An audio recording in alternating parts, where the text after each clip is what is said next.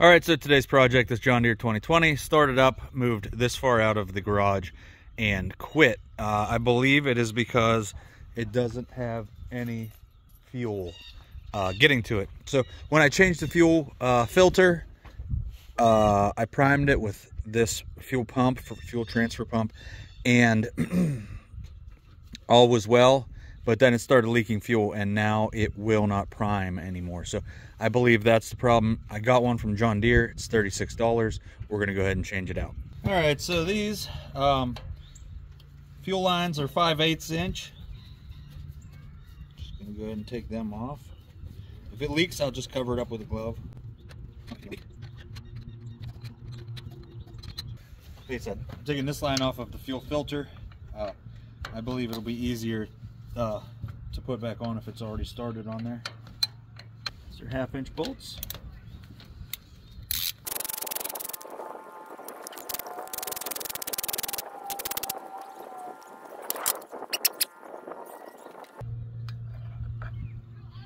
All right, so this is what it looks like. When this gets pushed in, there's a flapper in here that creates pressure. When this gets pushed in, there's a flapper in here that creates pressure. It's been leaking from here. So this whole assembly was $36, so that's a reasonable price to just replace it.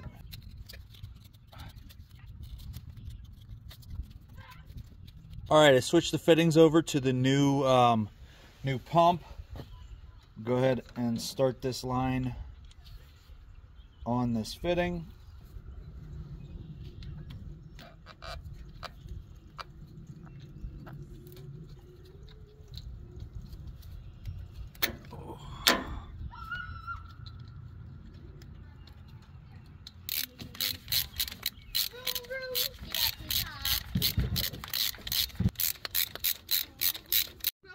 Okay, I got this all together. I left this loose. Now I'm going to prime it. You can see the diesel fuel coming. Well, we'll see if it'll start now. I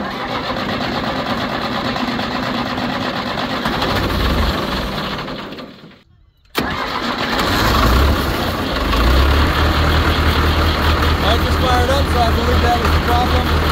We'll put some time on it and see. Hope this video helps. If it does, please subscribe to my channel because that helps me and I appreciate it. Thanks a lot.